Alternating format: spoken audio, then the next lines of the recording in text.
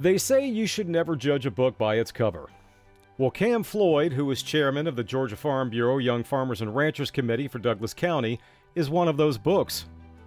His cover, the tattoos, say nothing about his love of farming and agriculture or that he even considers himself a farmer. But he is, and a good one at that. And those tattoos, at least some of them, paint a picture of why he became one. You know, I think my biggest thing for tattoos and who I am is I don't really blend into certain environments. And that kind of helps to my benefit, as I'm able to walk through and actually be heard and be listened to, because I'm not who that they expect to walk in the door and to just talk about agriculture and things. And so for my story, it definitely lends to who I am as a person now.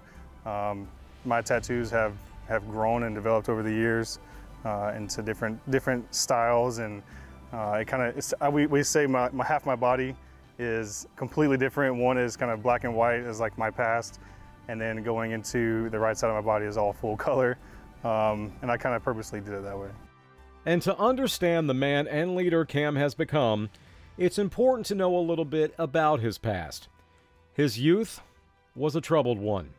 He was in and out of group homes, and by the age of 17, found himself facing the challenge of a lifetime: fatherhood. That's when Cam says he buckled down, eventually landing a job at the Cracker Barrel in Noonan, Georgia.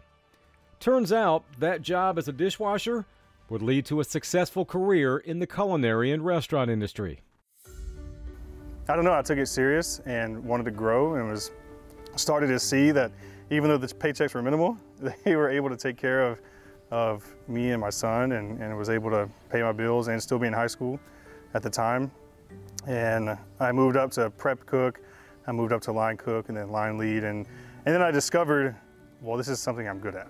Like, why not continue to try and develop this? I'm happy here, I'm good at this, at least I think I was. And it was just something that came natural. I'll say, these days, Cam is the culinary director and partner at Sue & Sue Restaurants, a group that owns a wide variety of establishments, including Sweet Auburn Barbecue, both in Atlanta and now McDonough.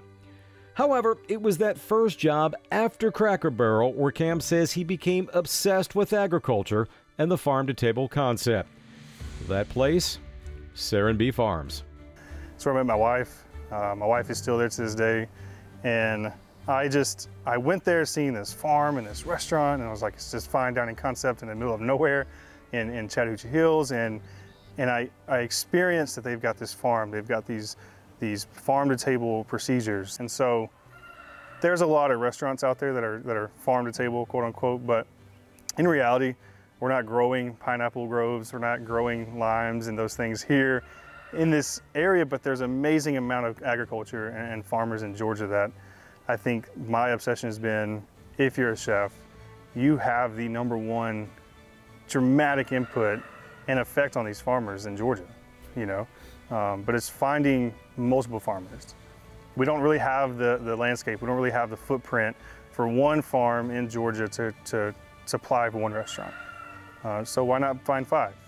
They might all have different potatoes, but support all 5, and you can have a potato from all 5.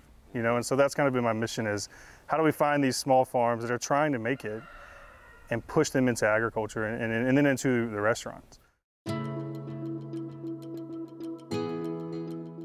One way he's hoping to find those farms is through networking. And let me tell you, Cam's network is pretty extensive. He's active on social media, the legislative arena, school classrooms, and of course, his communications with young farmers throughout the state. In May of 2021, he and a business partner started a nonprofit called May's Farmers Market, a platform with the goal of showcasing small farmers to the public.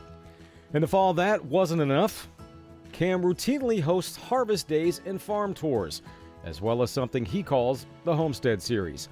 That's also where Cam teaches the art and skill of processing livestock. This is more than just having 100 acres, producing a row crop or producing an animal. How can we focus on agriculture? How can we support these farmers? And I think that's my biggest focus, is building a team to support those farmers that have 100 acres. Because a lot of times they're out there in the middle of nowhere and they're on their own. They don't have as many resources or connections until they go to a Farm Bureau office, you know, or some of the other avenues they go through. And so that's kind of been my focus is not only do you not have to be a farmer with a full-scale operation to care about ag, you can purely just involve yourself in any capacity, and you can start by assisting. And even if you just drive and bring them some seeds, that helps. Even if you can just speak up for them at a Publix, you know, at a Publix parking lot with another stranger. Hey, have you ever heard of this farm? You know, Love Farm is doing some amazing things.